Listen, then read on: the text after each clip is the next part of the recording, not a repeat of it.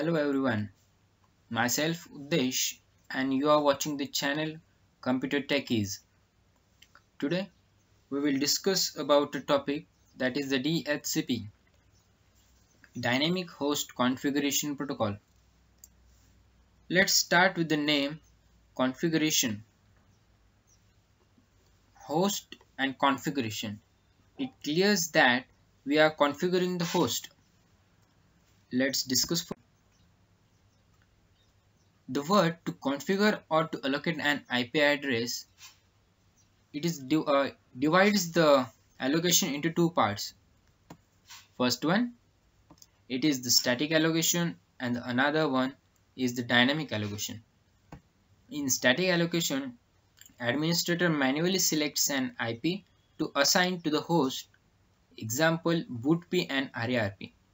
These are the two protocols used in the early days to allocate an IP address to the host, while nowadays we are using DHCP, that is the Dynamic Host Configuration Protocol. In dynamic allocation, server dynamically assigns an IP address to the host. Example of it is the DHCP, which I have told you earlier. Let's discuss something more about the static allocation. What is the static allocation? In the static allocation, the administrator manually has to assign an IP address to the host. He manually has to type that IP address in the configuration box and which will be then allocated to the host. This system has several drawbacks. To overcome these drawbacks, we have switched to the next concept of the dynamic allocation. Before that, let's discuss about the drawbacks of static allocation. First one, security. Risk from hackers when IP is constant. It is very easy to understand that when a particular IP remains constant for the host, then it will be easier for the hacker to hack the permanent IP address. Though after the recovery of that hacking or after the recovery of that threat, it will be easier for the hacker to hack again that IP address because of that permanent tag. So a question arises the security because of the static allocation. The next one it comes that the configuration. It is the process which is manual and complex.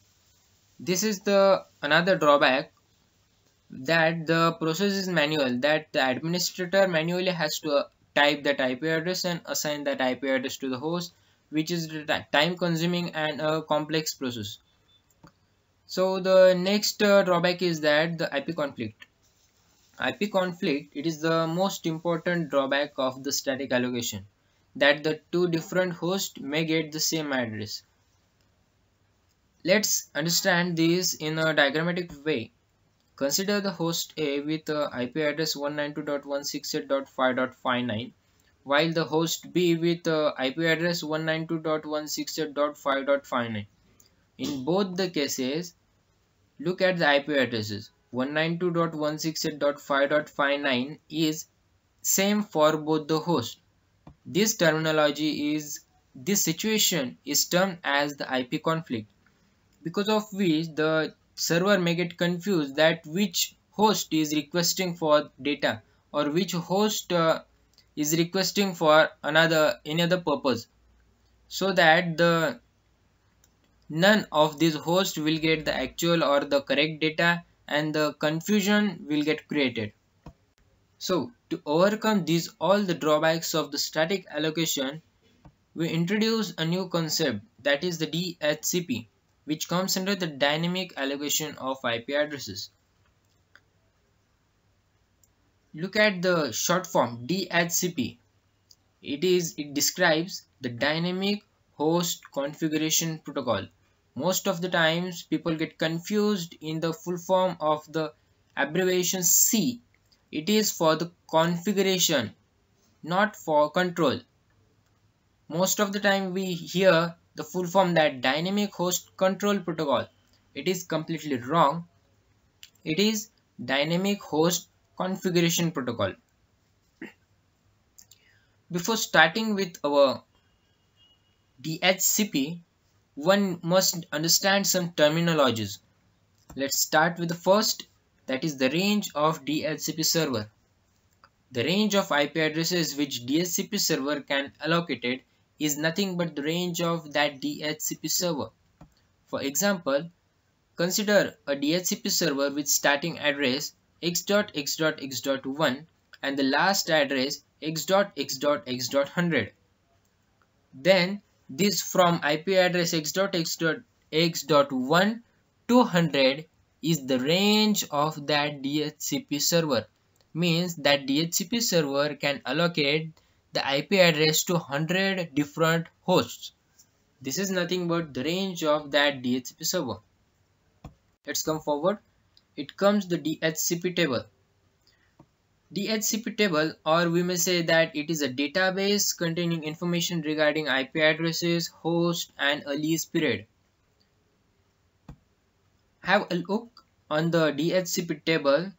We have the three different columns, respective IP address, host name and the lease period.